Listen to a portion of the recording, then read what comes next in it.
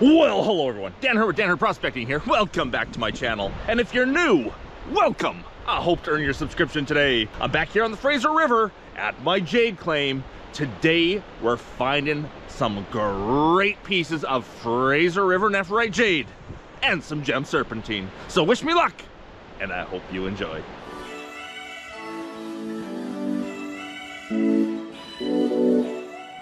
Now in the fall when I was out here, I found a spectacular piece of Fraser River Nephrite Jade. In that video, I was explaining all about identifying jade, my whole learning curve, how to tell the difference between jade and serpentine, all that kind of stuff. And I said I was gonna find a lab and send a bunch away to get tested. Now the lab I found said they didn't test raw jade. It had to be finished product. So that wasn't gonna work for me. Well, when I put out that video, one of my fans contacted me and said, Dan, I've got the equipment to test that jade.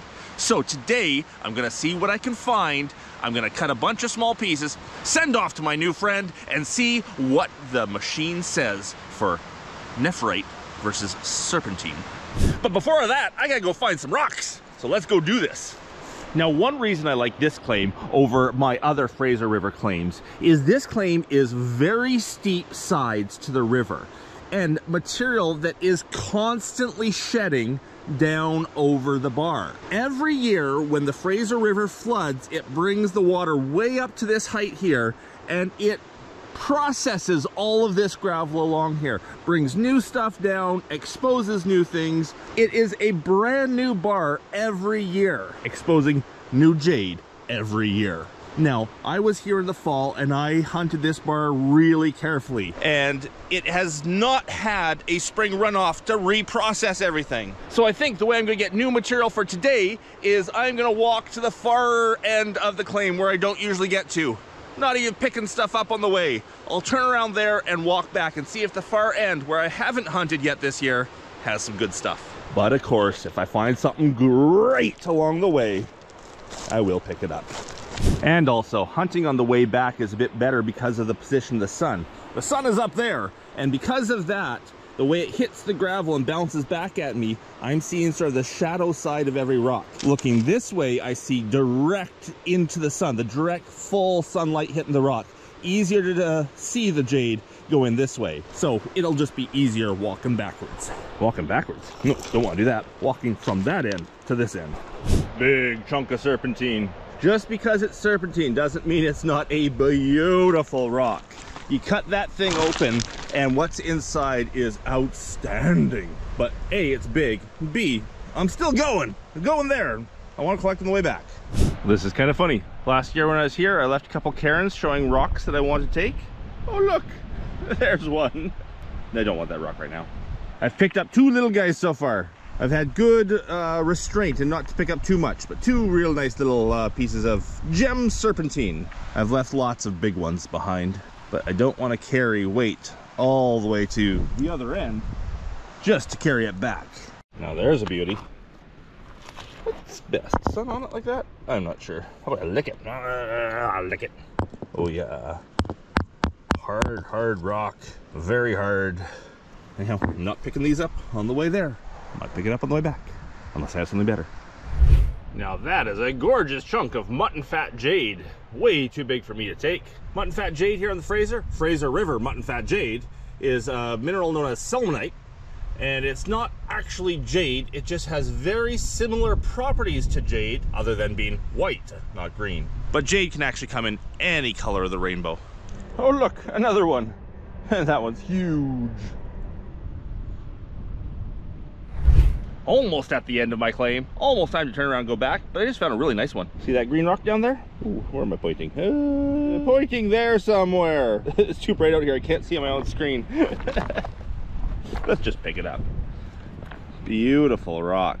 Really bright apple green. Some darker green banding inside. Cut that open, it's just gonna be outstanding. Let's go to like, oh yeah. Oh, how about the end? Oh baby. Yeah. Okay, we'll throw that one in. I'm almost at the end. Oh look, some Chinese writing stone. Another one for the backpack. I'm gonna turn around here really soon. A lot of people suggest I should get a real carrying backpack for jade hunting, but my problem is I have no willpower. I will fill whatever case I have, even if it means I can't lift it. So I go for small backpacks. That way it limits what I can carry back to a reasonable amount. And that's my theory. If I use one of those big pack boards that have a big bag on it, that's easier to carry, sure, better on your back, I would put so much in it that I would just absolutely kill myself. So small backpacks it is for me. A little harder on my shoulders though. I'm gonna turn around at that rock right there. Okay, I made it to my turnaround rock. Oh, here comes a train. Strangely enough, right beside the rock I said I was gonna turn around at, there's a big piece of, probably serpentine. Beautiful rock.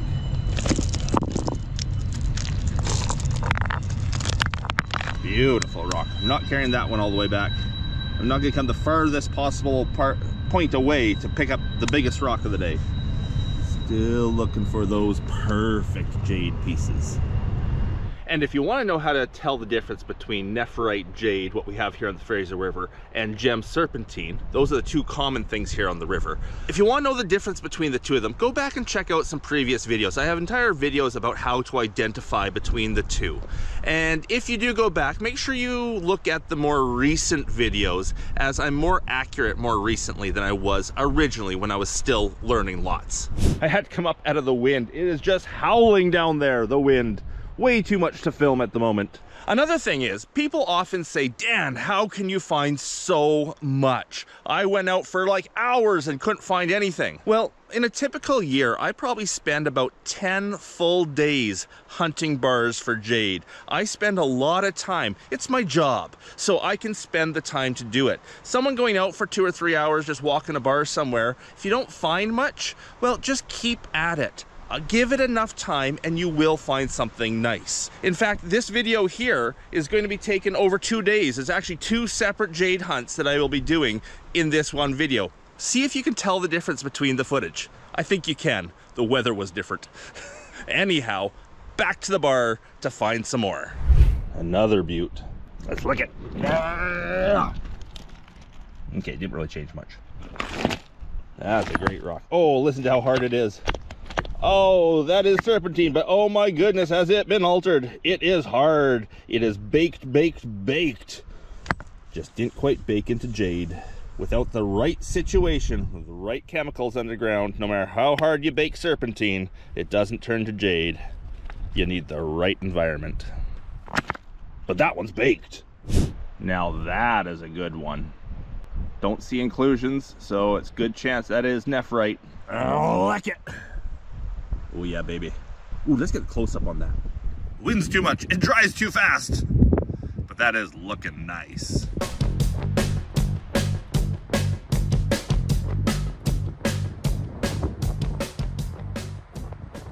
That was close. Looking at that one, it is close, close, close. Almost no inclusions.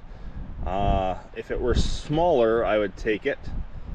But I believe that's still serpentine. I see something over there. It's almost like a bluish color. Let's go have a look. Oh, that's really neat. Oh, it's shiny. I think I just found a piece of jade.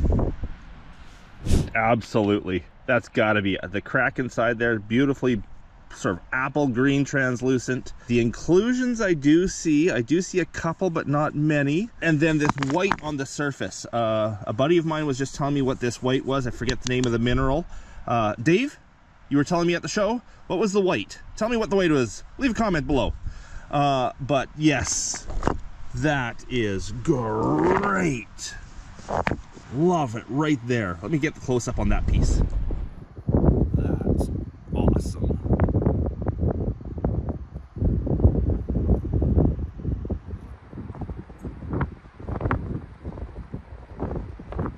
And it's big enough that I'm gonna regret already filling half my backpack. Oh boy, no willpower. So for the last hour or so, I've just left my backpack at the big rock with the serpentine rock and just wandered around looking to see what I can find in the area. My backpack is getting full. It's not full yet, but I do want to still be able to collect on the way back. I think I will abandon here for now. There is great material over here, but time to start heading back. Plus, I'm hungry. Apparently this rock here is an indicator of Nephrite Jade. Must form under a very similar situation or something like that. But I have been told that if you see this rock, it could be formed near where jade was formed. Now in a river like this could be like thousands of miles away from where it formed.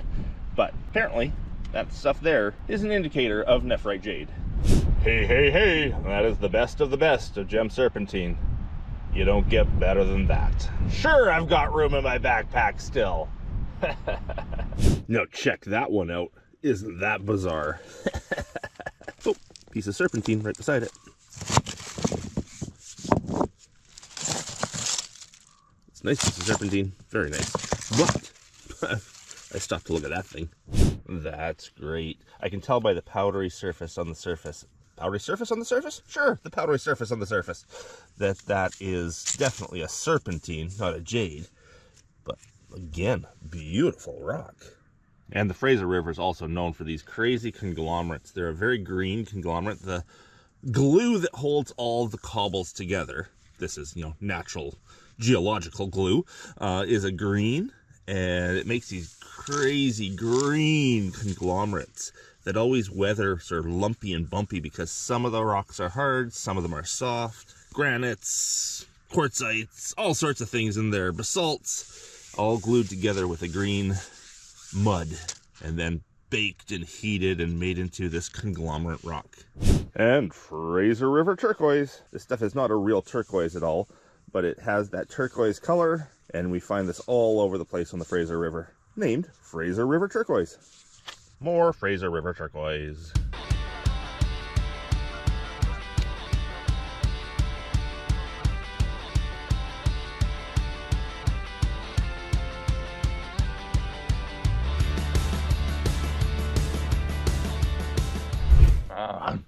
I like rocks.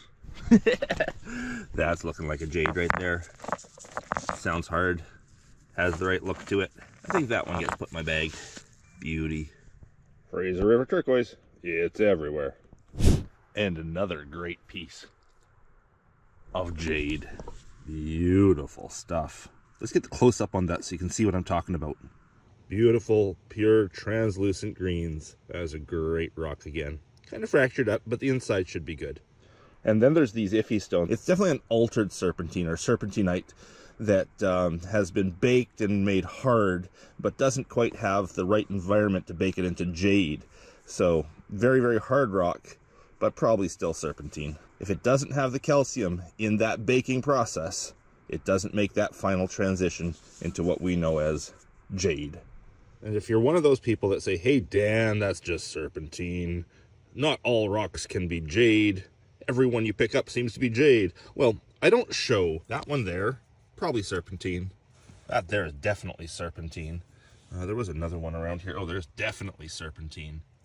Definitely serpentine. That's probably serpentine. Yes, I go through a lot before I find one that I like to show off on camera as being probably, good chance, that's jade. Look at that thing.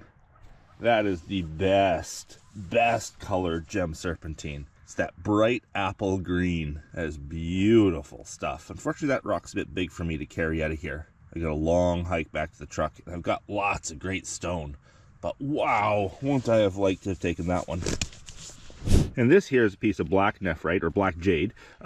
Fraser River is known for its extremely dark green nephrites, which we call black jade. People like this stuff. It's still great for carving, really tough. Some people will use it for backings on doublets. That's cabochons that have something on the back to stabilize it, make it stronger. This stuff is so tough, so strong, so dark. Works great with backing opals. I'm not sure what my stock of black jade is like at home right now. I might take that one because I might be running low. Uh-oh, backpack's starting to get heavy. Oh, look at that. See how shiny this rock is? It means it's very, very hard. Polished by the river. With all those inclusions in it, it's most likely a serpentine, but that's really nice. Really nice. There are some jades that still have inclusions like that, so it's possible it's jade. My gut feeling now is that that's a serpentine, but that is a beautiful gem serpentine. That's going in the bag for sure. That might actually be it. See that little crack right there? Look at the green translucency on it. Let me lick that for a second. Lick rocks. Oh, that's good. Apple green. That's what you're looking for. Apple green.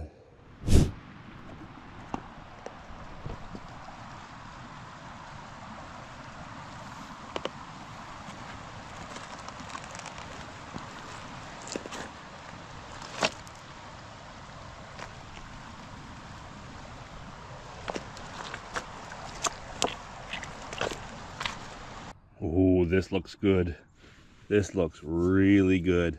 I see no inclusions in this piece. If I can find something that indicates it's translucent, that is a nice piece. I don't see any indications of translucency on it, but that's not because it's not necessarily translucent. It's because there's no fractures that go close to the surface sort of horizontally that would indicate whether or not it's translucent. I think I'm going to throw that in and give it a cut to find out. It's a heavy rock. That'll mean my backpack is full, but it might be worth it. That could be a good one. I smashed my thumb yesterday at Pickerton when I was gold mining. And every time I hit it on something, oh, the pain! I just bumped the zipper of my backpack. Oh, the pain! Oh, it's bleeding again. Lovely. I guess they do make band-aids for that. I can do this! It's not that heavy! Oh, jade. Probably just serpentine. It is a nice rock, but I'm too heavy. I'm gonna start crying. Some of the material I'm passing over here because I'm too full. Can't pass up that one, but oh, I have walked over 100 pieces I wanted to take. Oh, I need a stronger back. Wow, I made it back to the truck. That was quite the trek. That was a lot of weight on my back. And I passed over hundreds of great rocks. Now it's time to take those home, cut out a little sliver of each one, and send off to have it checked to see if it's nephrite or serpentine. I am pretty positive I found 3 pieces of nephrite. There are 2 that are iffy, and then I found a bunch of great gem serpentine. We'll see what the results from the tests say.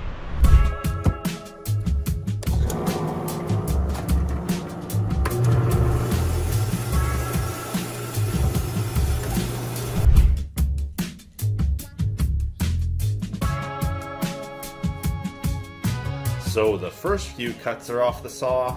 Let's have a look and see what this stuff looks like. Looking at this stuff backlit. What an amazing color coming out of this, either gem serpentine or nephrite jade. This one is definitely serpentine, but I love this stuff.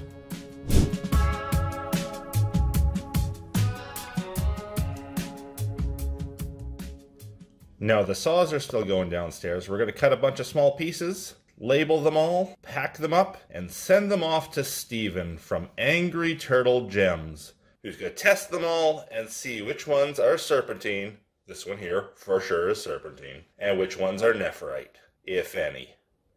Keeping my fingers crossed. And I've asked Steven to make a little video on the testing itself, so hopefully we can include that in this video. So I'm going to take a good shot of each and every one, mark a number on it, and send it away. And that way, when I get the results back, I'll know what to look for in the material for the real jade. I'm pretty sure some of these with massive magnetite inclusions like that are a serpentine. There's another one with big inclusions. But we also have things like right below it, or that down there, or him, which I'm pretty sure are real jade.